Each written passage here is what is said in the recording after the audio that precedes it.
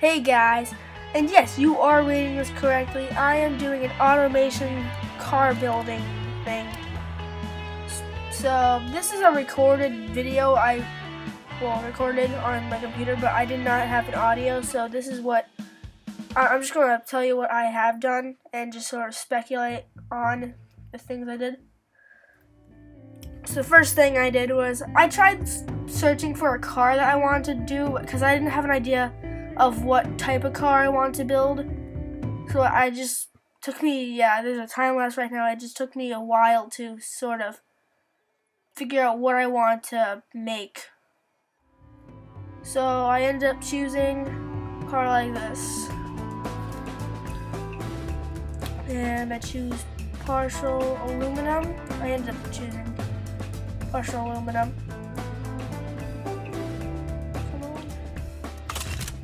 And monoclock because that's cool, and light AHS, I don't know, steel. Mid longitudinal wishbone suspension on all axles or whatever it's called, corners. And so the engine, I was thinking of just doing a V8 with a flat plane, but then I thought it would be better if I just did a boxer again. I haven't done boxers in a while. And then I did dual overhand camshafts, and I did 4 valves because then I had the option of doing VVL, variable valve lift, if I wanted. I didn't do it exactly that moment, but I had the option, which was good. And I just did all the best options there was for pistons, conrods, and whatever that was. The cam profile, I just wanted to make it nice and simple, and yes, I'm trying to make it I'm trying to make a supercar with decent MPG. So yeah, that was definitely good. The intercooler, yeah, I added a turbo, and I didn't really want to work too hard on the turbo. Turbos do help, sometimes they don't help. And just fuel systems, injection. So the engine's already looking pretty cool.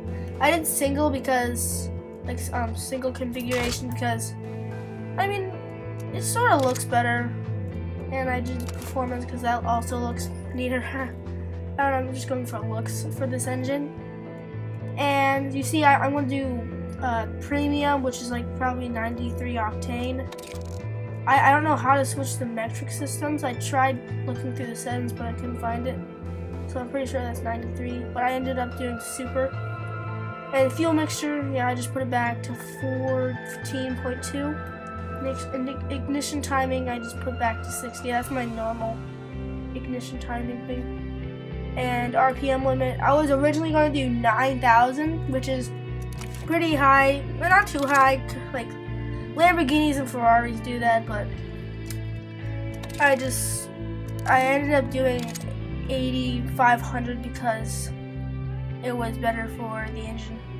And as you see here, I had engine pinging, a ton of engine pinging, and that was not good. So this is just a time lapse of me figuring out the problem. And yeah, so I just fixed the turbos. I tried seeing what was wrong, and I ended up having no pinging. Then it was being really difficult. I tried getting as much horsepower and torque out of the engine, so I just kept increasing the size until it was like 4 liters of engine space. And I was doing multiple test runs to see if it was working. And this is the first test run, I think, or maybe one of them.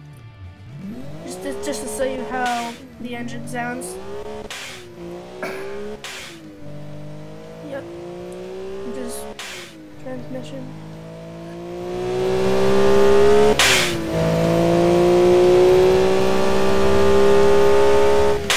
So it's usually the turbine and the compressor. They're usually those are on the turbo, so those usually don't get enough airflow. I've never really had them get perfect airflow. And so now I got 500 horsepower already, and I'm trying to work my way up to 600. So that'd be a good number for a supercar. And I grabbed VVL and started working on it. Did some intercooler stuff, and now we have this.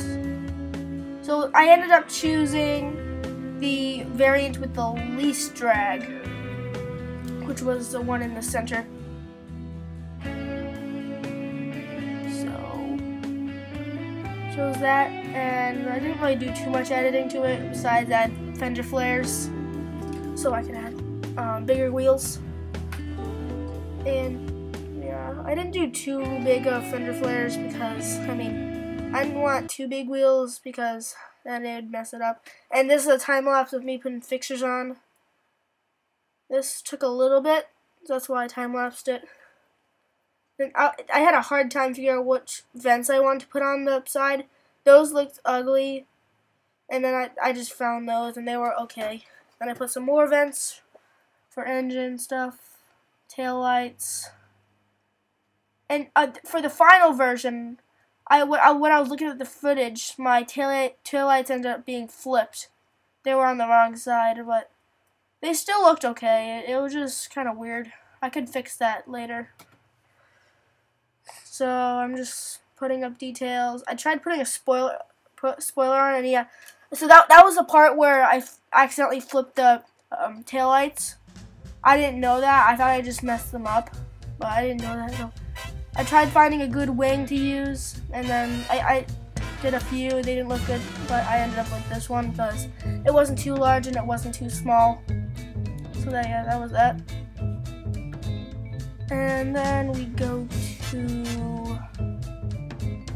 the powertrain soon, but first I had wheels. Wheels right here. And now drivetrain.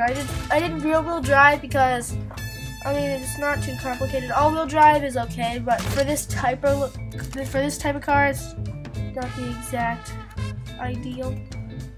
And I did 211 miles per hour gearing because that would be logical for 500 horsepower, maybe 600.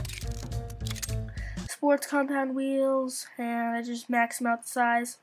The rear wheels ended up looking pretty wide, so I just shortened them a bit because I don't want to have too much understeer. So I don't be like that.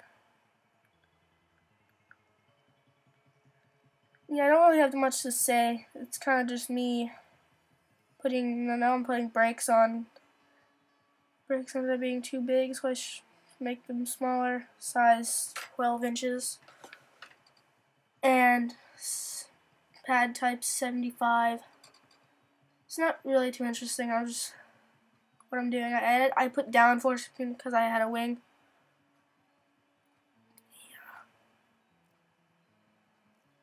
And this is just interior stuff which you can't see in BeamNG Drive, so I really don't know why I did it. And just power steering and stuff, suspension, and now we have a finished car. So now all I had to do was check the stats for the vehicle.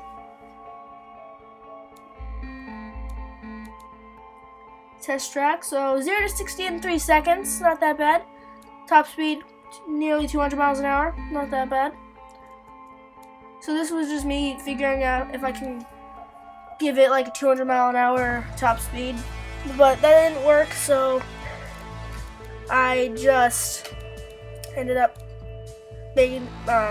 using the speed limiter, which I will use later. I didn't use it exactly right then. Yeah, so now I just use the speed limiter, and I guess that's it. And now, so now I just started looking at, there's just the stats, there's roll angle, corner G's, stuff that don't really matter, braking and stuff. So now I was getting into I mean, well, actually, right now, yeah, I get into the marketing stats, and it had 23.9 miles per gallon, and then so I jump cut and I worked on the engine a bit, and I originally the top was 24.2 miles per gallon, but it was making the car not perform as well, so I just kept it at just 24 miles per gallon, and emissions went up just a bit, but it's not too much. And now let's export it to BeamNG. Alright, so now we're in BeamNG Drive. We got the car. Sounds pretty good. Yeah. And when I first shifted, I was like, oh wow, I forgot. I put sequential transmission on it. I was kind of surprised, but not really. So here's some more launching and stuff.